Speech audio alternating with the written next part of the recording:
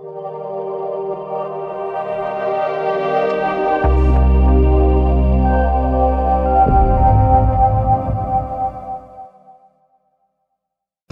to another Xero tutorial. My name is Samuel Burmeister and I'm the owner here at Toolbooks.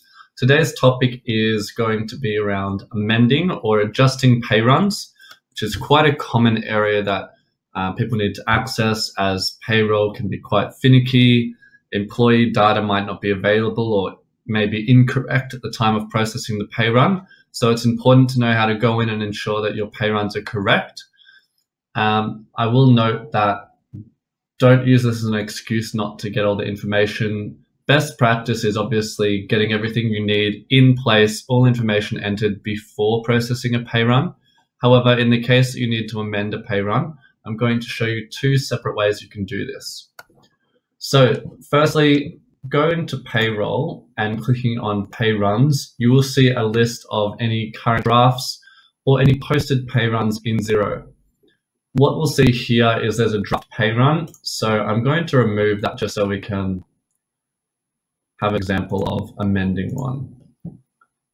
So this is the demo file. I'm just going to use this as the environment in which we demonstrate how to adjust the pay run.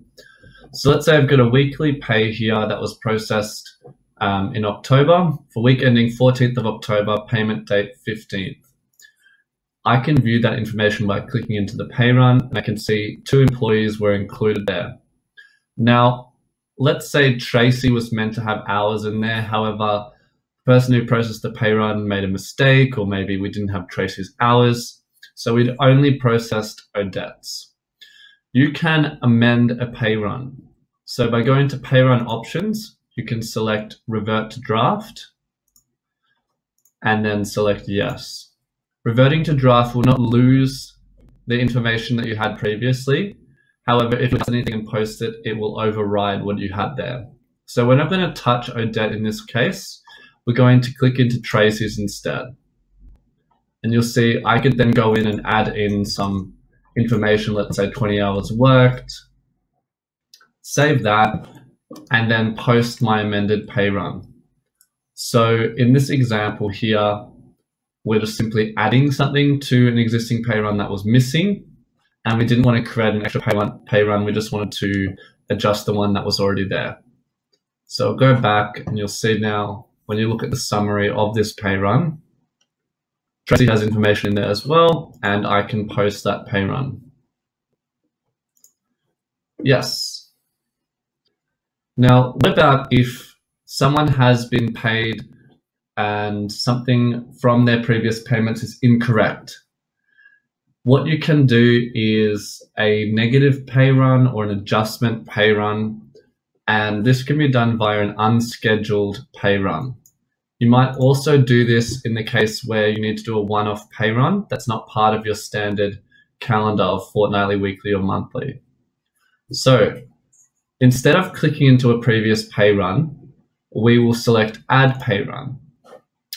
And from these options, the last is always unscheduled pay run. Now, what you need to do with an unscheduled pay run is tell the system the dates and the calendars that it relates to.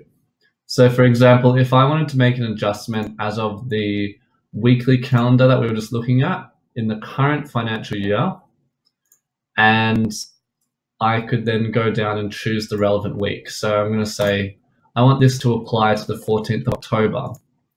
Instead of amending the 14th, it will be an additional unscheduled pay run that will be created. I can then select which employees to include in this pay run, or I can choose from the included tab several options here, like include all. So just for this example here, let's put in Tracy. And then you can make adjustments. So you can put in negative earnings. You might add a tax adjustment. Maybe there's a super adjustment. Another common one is leave adjustments. Maybe someone has been underpaid or overpaid leave. Well, what you could do is ensure everything else is set at 0 and add a leave line to process extra leave. So why don't we go annual leave, and let's say they were missing 20 hours. If I save this, we'll just remove the default one. So if I save that annual leave that we've just added, you can see an example of an unscheduled pay run being useful. We have had it highlighted that Tracy was underpaid leave in this situation, so we ran an unscheduled pay run with the missing hours. You'll note that it doesn't affect her earnings. It's simply going to update her accrual. So when you look at her leave details, Tracy now has 20 hours that she was meant to have been paid into her accrual, I guess. And that is an example of why you would use an unscheduled pay run. So just to recap that, I'll delete this. Whoa, the demo file is happy with us. We go back to the pay runs. If I want to amend a pay run, I will click into the pay run,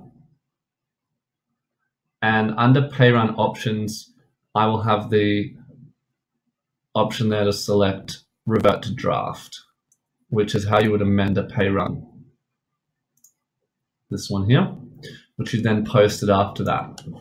The other option is adding a pay run as an unscheduled pay run, selecting the date and calendar it applies to, and then processing that separately. And I'll just show you that one more time. So you click add pay run, unscheduled, then fill in the information.